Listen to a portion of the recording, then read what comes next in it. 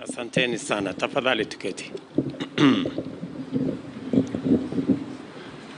Mr. Deputy President, Prime Cabinet Secretary, the Honorable Speaker of the National Assembly,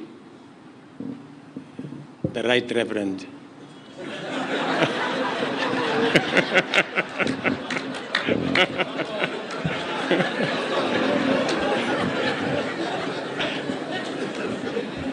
I thought that is the new I had somebody else say it.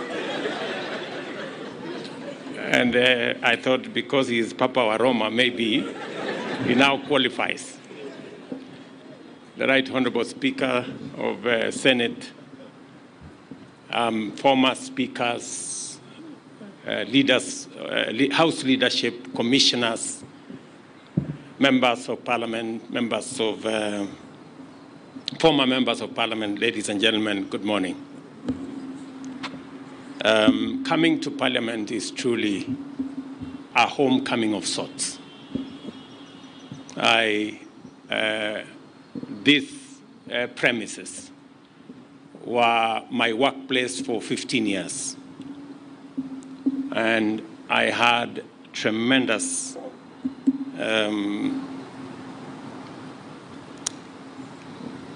opportunity here to grow my leadership skills, and I'm very proud of the place of Parliament in the leadership of Kenya.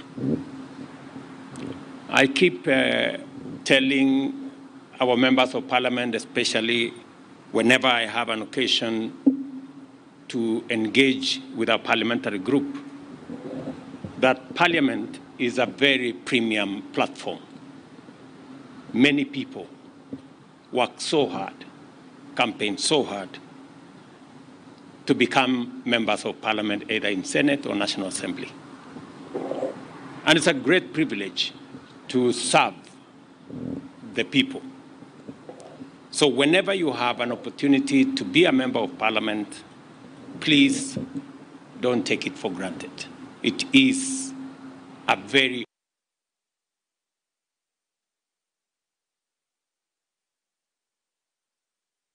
and that is why, in my mind, I have no doubt whatsoever that the resources that we have allocated for this Parliament to have the requisite infrastructure, capabilities for members of Parliament who are the people's representatives to discharge their responsibility and mandate is actually resources very well spent. And that is why it is my pleasure this morning to celebrate the culmination of a highly symbolic development project, which is a significant milestone on the Kenya Parliament's historic journey of growth as a national institution of critical importance. There is no doubt that the government has invested a great deal of public resources to provide our legislators with modern and high-quality amenities to enable them discharge their functions. And I speak against the background laid by the Honorable Speaker here. When I was first elected as a member of Parliament in 1997, 1998, there was no office for any member of Parliament here. And we became the first occupants, I think, after about 2 years, under the leadership of Speaker Kaparo, to occupy the building at Continental House. And it had many challenges, but it was a great improvement from us working from our private offices or from the parking lot in our cars. And because, members, you now have, according to your own admission, world-class facilities, we expect, and the people of Kenya expect, world-class representation, world-class legislation, world-class oversight. And looking at the facilities, and I tested them this morning, the committee spaces, in the offices themselves, you have now no reason, forget excuse, you have no reason not to give us and the people of Kenya the best of what you can do as our legislators. And I have no doubt that the quality of debate, having opened the library, and each member of parliament having some research people to work with, that the quality of debate, the quality of representation of legislation is going to greatly improve. And Mr. Speaker, if there is anything the Kenya government can do additionally to equip our members of parliament so that they can discharge their very central responsibility to the people of Kenya, I will spare no effort in working with you to make sure that it is done. There is no doubt that we've spent huge resources here, and let me say, in other words, our employer, the people of Kenya, have gone to great lengths to implement their end of the civic contract that exists between us and them. Consequently, as members of parliament, you have a moral and constitutional obligation to reciprocate the sacrifices the people of Kenya have made by intensifying your efforts, both individually and collectively as parliament, in order to render a strong contribution to the deepening of Kenya's democracy, expanding freedoms, entrenching the rule of law, and achieving economic transformation in the responsibilities that you have. Parliament has the cardinal responsibility to make sure that the resources people of Kenya put at the disposal of government is used as it was intended, and that it is not stolen, it is not misappropriated, it is not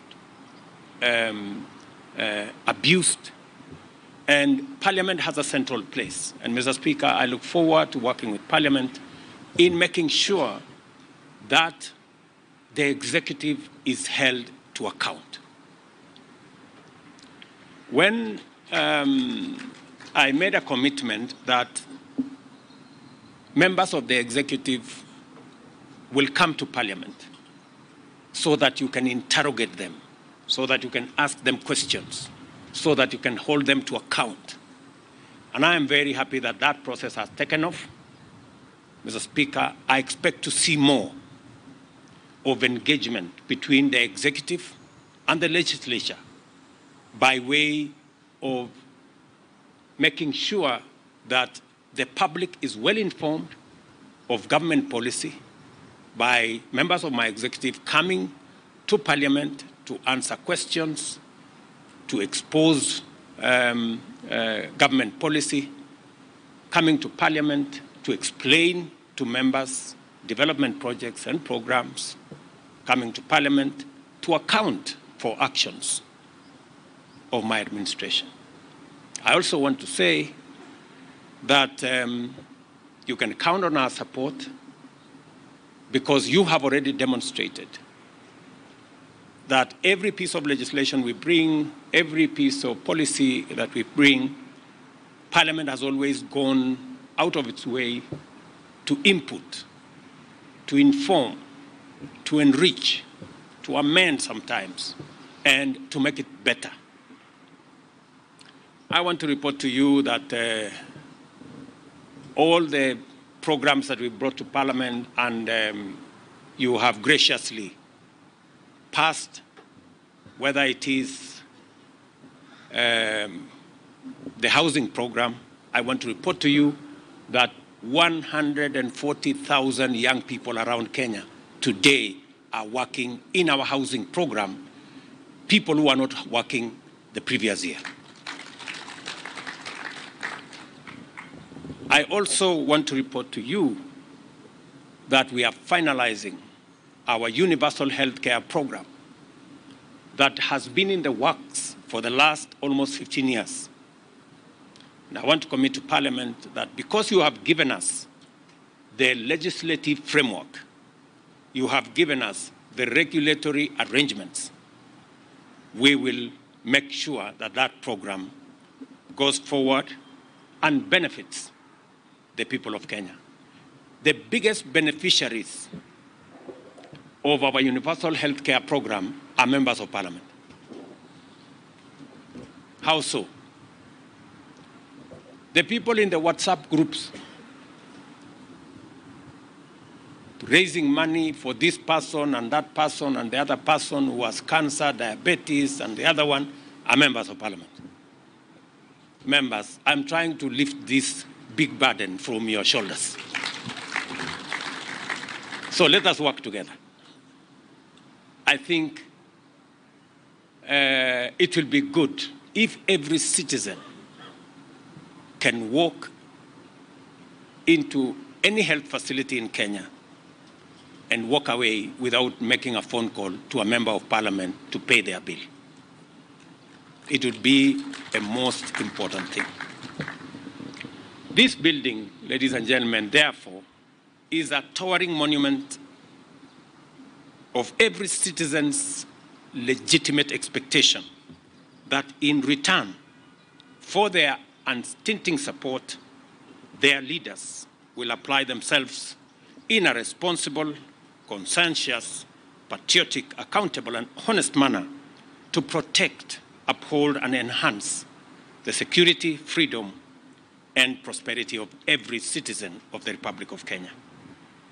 In conceptualizing and building Bunge Towers, Parliament and the Executive were able to collaborate effectively and deliver a project of such magnitude in exemplary harmony.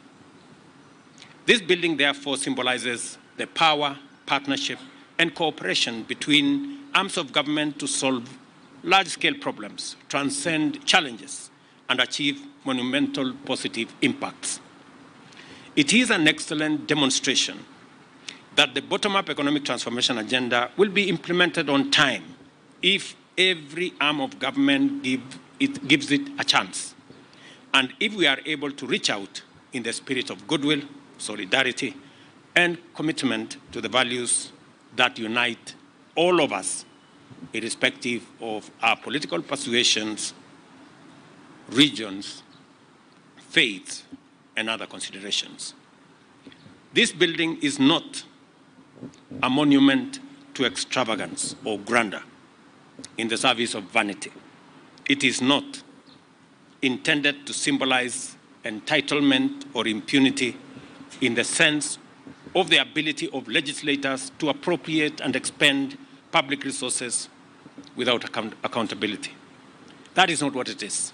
Rather, it should be a symbol of our sense of public duty, constitutional obligation, national values, and devotion to the national interest. When you look at this building and the magnificence of this building, it should remind you that you have a constitutional responsibility to the people who elected you and to the great country that we all belong.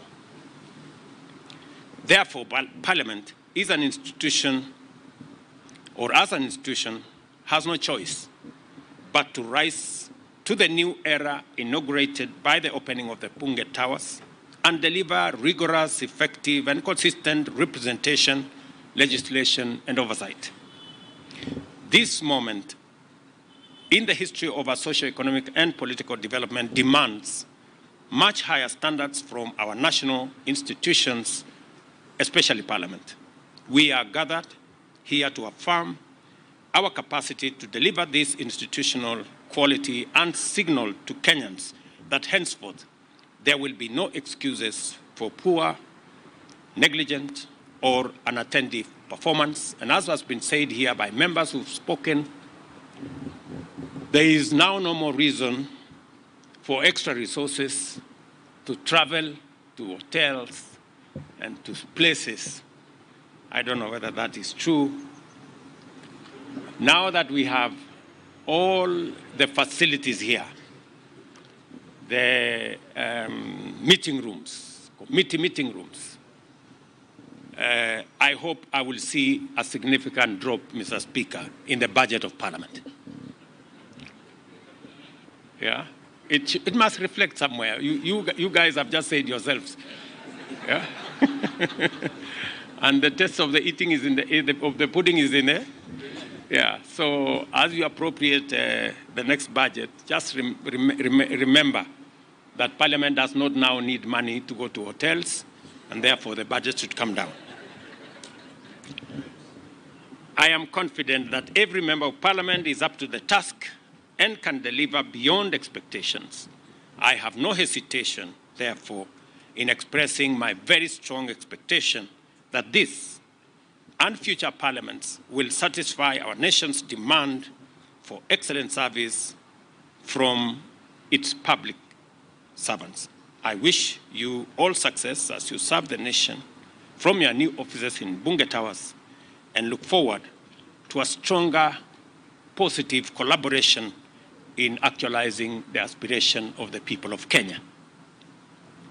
I also want to tell you, as a former member of Parliament, that I know and I understand the challenges that we all face as leaders, and progressively we must work in collaboration together to overcome those challenges and to better serve the people of Kenya. Let me persuade you on three very important things. Yesterday evening, I had a discussion with the CEO of National Government NGCDF, Mr. Mbuno. And my discussion with him was on the subject of ICT hubs. Because I had an engagement with the chair of ICT, my good friend John Kiarie and his team. And we agreed that the same way, by God's grace, we have jobs, it is our responsibility to work together to find opportunities for employment for other Kenyans. And one of the spaces in which we can create those opportunities is in the ICT space. I want to thank Parliament for amending the NCGTF Act so that today we can use resources under that program in developing ICT hubs. When I saw that that program was not moving, I looked for the people concerned, and I'm very happy that this morning I did instruct both the PS and the CS for ICT and NGCDF to have a meeting and conclude the challenges that were there so that members of Parliament can roll out ICT hubs across Kenya and provide opportunities for employment in our digital job framework for millions of the people we represent and who elected us.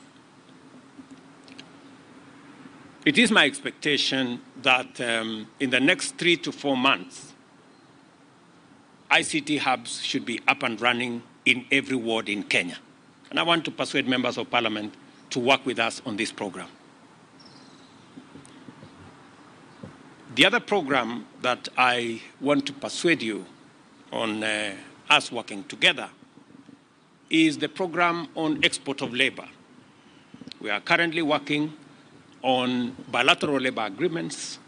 And I want my good friend Mushangi, aka Karemba, to work with my ministry and your committee so that we can conclude on the bilateral labor agreements with your input and support so that we can provide a framework for more Kenyans to find job opportunities across borders.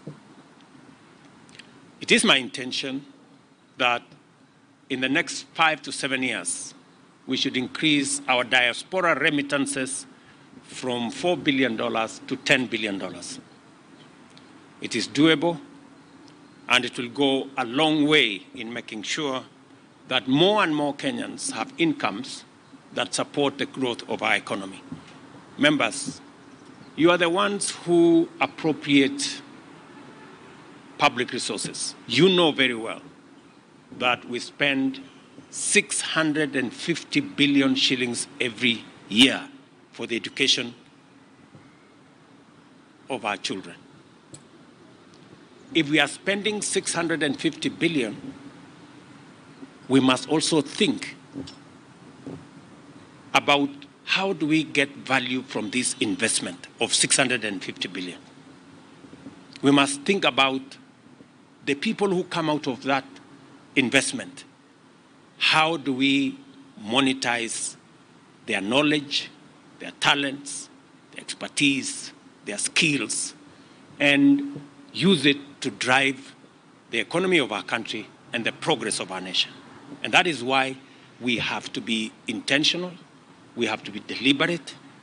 And I'm very happy that I'm speaking to a body of the highest leadership of the Republic of Kenya, that as you people appropriate those resources, let's also think about the output. How do we create opportunities for employment? And that is why I'm very, very proud that yesterday, Parliament finally ratified the Economic Partnership Agreement that will now give us a framework for enterprise, business, exports, trade between Kenya and the EU, 27 countries of the EU.